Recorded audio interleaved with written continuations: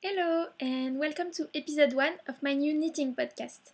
My name is Leah, and you can find me as well as the show notes for the podcast on my blog, freezeframe.blogspot.com. I'm also on Ravelry as freezeframe, as well as on Instagram as Alina89.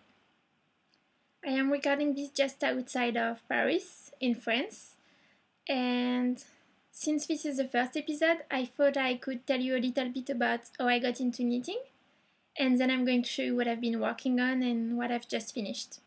Alright, so I have been knitting for over 18 months now. I started at the end of 2013. I actually got sick back then, and I had to have surgeries, and then I got stuck at home for 8 months, maybe more, which was really boring and sucked. So I watched a lot of TV shows and a lot of movies until I got crazy. So I woke up one morning and I thought, hey, I should learn how to knit. I had just heard of a few companies that sold kits. They're called We Are Knitters and Wood and the Gang, and I decided to give it a try. So I ordered a few kits and watched a lot of YouTube videos to get the hang of it, I guess, and I started knitting. I made a hat, then another hat, and more hats, until I got confident enough to make bigger projects. At which point I started a sweater, which is actually the sweater that I'm wearing right now. It's a bubble sweater by We Are Knitters. I'm not sure it's called the bubble sweater in the shops, but that's how I call it. And it's made with Peruvian cotton.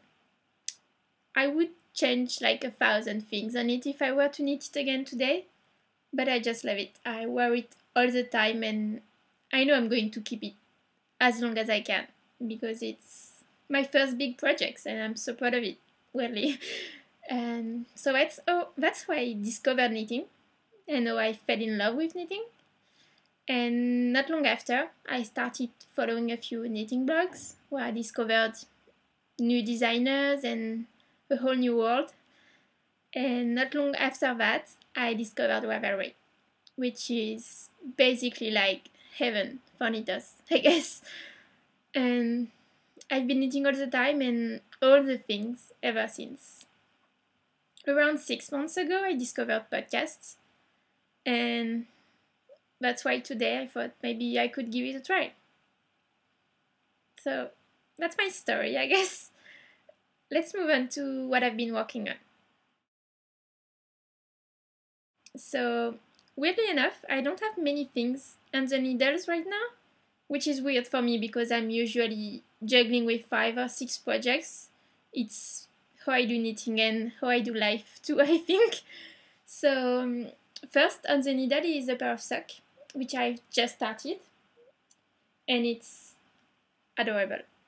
They're Fair Isle socks from the latest issue of Pom Pom magazine. It's this one, the one for spring 2015. And the socks are called Elsk. I'm not sure you're supposed to pronounce it, but that's how they're going to look when they're finished. So they're basically fair-eyed socks with a cute heart motifs. And I'm making it out of Drops yarn, the Fabel Uni collection, in 3 colors. The mustard yellow, which is my favorite color, so get used to seeing it maybe.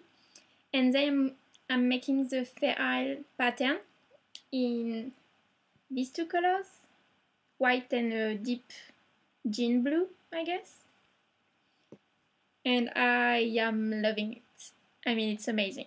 Everything about the sock is amazing. The heart motif, the back side, which I think I like even more than the A side, and even the back is really fun.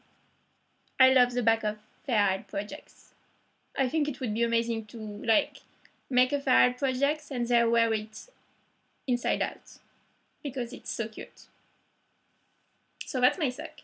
As you can see, I'm making it toe up, and I've used the Judy Magic Cast On for the first time on this one, and it's really simple and really cute. I just love the look of this toe.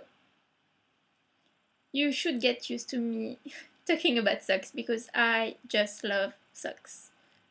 I can remember me saying on Ravelry, maybe 4 months ago, to another podcaster, I'm never going to make socks. I'm just not interested in socks. And this is going to be my eighth pair. So clearly, I have a thing for socks now. So that's my first project. And the second one is still a work in progress, but not for much longer. It's actually almost done. And it's the Water Lily top, which is also from a Pom Pom magazine, from a back issue from spring 2013, I think, or 2014, I'm not sure.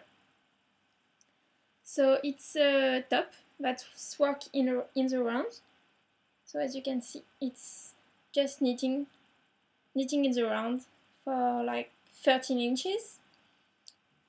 And then there's lace, which is gorgeous. I've actually just blocked it, which is why it's so pretty right now. And all I have left to do is to graft the shoulders together, here and here, and then work on the back neck. The yarn I'm using is also drops, but it's baby alpaca and silk, which is this yarn, and it's amazing. It's so soft and squishy, and it blocked beautifully. The stitches were all a bit weird at the beginning, from where I had stopped or where I had done a decrease, but it's just beautiful and drapey, and it's going to be perfect for spring because it's so light. I just adore it. So those are my work in progress at the moment. Well, no, there's a third one, which is like a long-term project, I guess, and it's my sock yarn blanket, which right now is like a big square. So I'm using leftover yarn from various projects like my shawls and my socks, as well as yarn that people have been sending me or swaps I've been taking part in, and adding them one square after the other,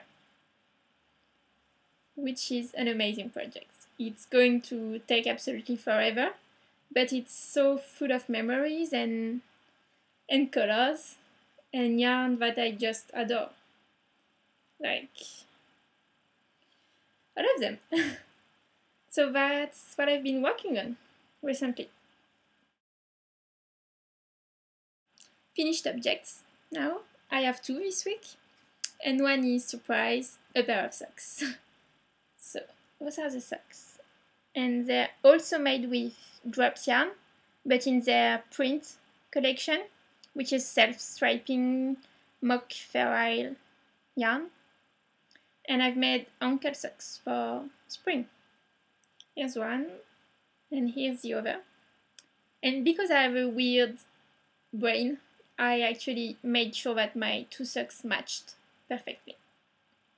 Which everyone thinks is very funny, but like, I need to have matchy socks, I guess. The one great thing about this yarn is that it's really cheap. I paid maybe €3 for the skein, and I got to make a full pair of socks with just that skein. It's got merino and nylon, which is perfect for socks, and it's not the softest sock yarn that I've had, but I can tell it's going to last for a long time. It's very sturdy, but it's still soft and nice on your feet. I basically didn't do much. It's just pure knitting in the round with a short row heel. I love it. I think it's my favorite right now. I really want to try the fish lips kiss here next, but right now I'm loving this one. My second finished object is a pair of mittens, which are right here. And they look weird because I kind of messed up the blocking of this one. I need to block it again so it's a bit bigger. But they're beautiful. I'm not going to wear them before for the next 9 months, I think, because it's sunny now, but I adore them. As you can see, there's a cute lace motif in the middle, and the rest is just plain stockinette with a 1x1 knitted cuff. The pattern is called Rain, and it's free on Ravelry. And the yarn I used is from a French indie dyer called Vilaine, and it's alpaca and silk, which is really, really soft and fluffy and perfect for mittens, I think, because it's going to be really warm, but at the same time it's quite light, and it's in a beautiful blue jeans again, I guess. I love them. It's such a quick project. Each one took me maybe a day. I just did a House of Cards marathon, and that's when I need them, actually. So that was like 3 episodes and another 3 episodes. So those are my projects for the week. I didn't buy any yarn recently because I have way too many right now, but I have a few skeins that I've just wanted, and I really want to turn them into projects, but I'm not quite sure what they should become yet. So the first one is Madeline Tosh Merino Light, which is my favorite yarn. It's just amazing. It's so soft and it's perfect for shawls. If you want to make the most beautiful shawl, you need Tosh Merino Light. And the colorway is called Shire, which is basically why I bought it, because I'm a bit Lord of the Rings fan.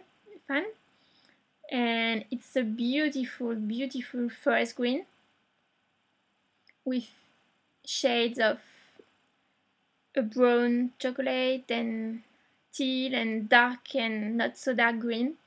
And I know I want it to become a shawl, but I'm not quite sure which pattern yet. So if you have any idea, please feel free to share. And the second one is Socks That Rock, which I actually bought a while ago. And it's teal and purple and grey and some sort of light dark beige or light brown, and it's gorgeous. It's 100% superwash merino, and I have no idea what it should become. So if you have an idea, please do share. Voila, I guess this is it for this week. Thanks for giving my podcast a try.